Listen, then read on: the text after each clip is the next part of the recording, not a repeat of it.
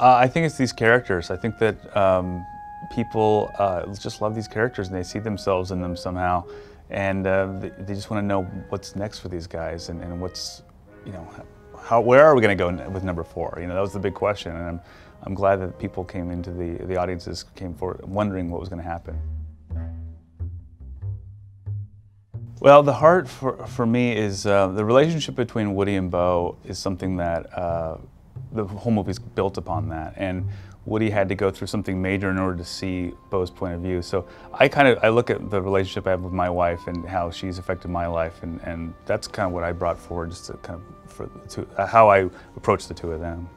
The Woody and Buzz relationship is pretty amazing, and this kind of bookends, you know, Woody and Buzz coming together at the beginning of the first film, saying goodbye to each other. In this one, it's really powerful. I know that hit me really hard every time I watched that final scene. You know, they've become such tight, close friends. They've been through so much together over all the films, even facing fire. And so to see Buzz kind of give permission to Woody to do what's right for him is pretty impactful. He's a great character for that reason, that he doesn't understand any of the other, he doesn't understand what's happening at all. So he's never even seen Toy Story 1 through 3, doesn't understand the rules of the world, and so it's always fun to have a character like that that can voice just bizarre opinions and just takes things as the way they're presented, and then also can just not understand anything that the audience already gets. And so it's already just built in for, comedy right there. And he's also just really sweet and innocent. I mean, we were fortunate enough to have some of the original members of the Toy Story crew, and Andrew Stanton and Pete Docter and Lee Unkrich.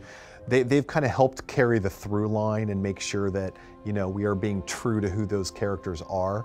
So that helps, but there's also a lot of freedom given to new directors like Josh coming in to really put their stamp on it and kind of make it their own in a way as well.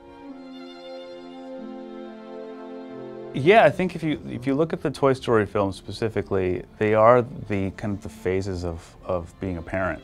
So you know, the end of 3 is kind of saying goodbye to your kid, and then with 4 we approach that like almost like a empty nest story. It's like now that Woody has said goodbye to Andy, he's kind of like, well, what do I do now? What's, you know, and so and a lot of the directors at Pixar have gone through that, and a lot of the people at Pixar have kids that are in college or have left college, left home. So we look upon our own stories to kind of to tell these stories as well, in all the Pixar films.